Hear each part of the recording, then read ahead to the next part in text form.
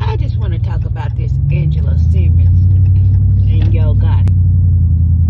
Now, all them times he was chasing after you in 2014, put your name in the song. 2017, put your name in the song. Then you invited him over there. You became friends.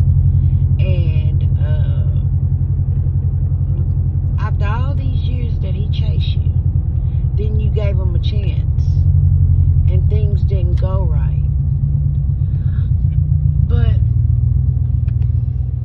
why, when he spent like $100,000 on his baby mama and y'all was friends, didn't you see the red flag then? Didn't you see the red flag then? I just want to know. Because if he after me and don't spend no money on me, but spend it on his baby mama,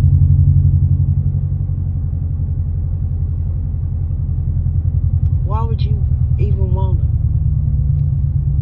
Just a question, Angela.